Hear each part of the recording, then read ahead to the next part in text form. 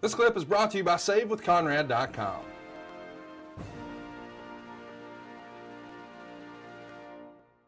When did you first meet these guys in real life?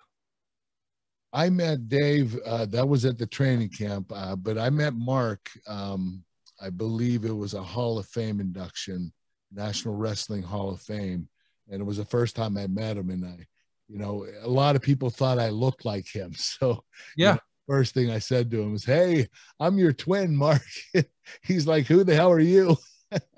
But I got to meet him at a Hall of Fame when I got inducted. And it was a very special treat for me because he was the one, more than Dave at the time, that Mark was the guy that I was trying to portray. I studied a lot of film of him, and I loved his technique and his athleticism. He was just he was a gymnast for a while before he started wrestling, and that attributed to his wrestling career. He was a phenomenal athlete. He was a much better athlete than Dave. Dave was a much better technician. What did when you first become friendly with the Schultz family, what are they telling you about what their training regimen is like, their routine is like? I mean, obviously, if you're trying to sort of move up and you want to progress, you want to know, hey, what did the greats before me do? So now that you have access and you're developing a relationship, is he sort of mentoring you on do more of this, do less of that? How does he sort of bring you under his wing, if that makes sense? Well, Dave allowed me to do whatever I wanted to do. He didn't really push me as far as training. He just taught me a lot of good techniques and told me some ideas he had of training, of what I could do to better my technique and better my performance.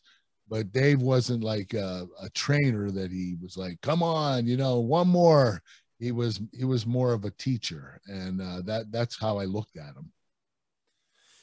Talk to me a little bit about when you guys start to advance into, hey, we're gonna do this full time. We're gonna become a team, because I feel like sometimes we who aren't in the amateur wrestling community, we don't understand like what that requirement looks like as from a time and effort and focus standpoint in order to get to that world-class Olympic level. It's not like you can just go have, for lack of a better word, a normal civilian life. You're working a job and you come home to the family, and it is a one-track focus, right? Oh, without a doubt. You're thinking, you're training, you're doing wrestling 24/7. And everything that you do has to help benefit that sport. So when I woke up in the morning, I trained all day until the evening. And I would do about 9 to 10 hours of total training.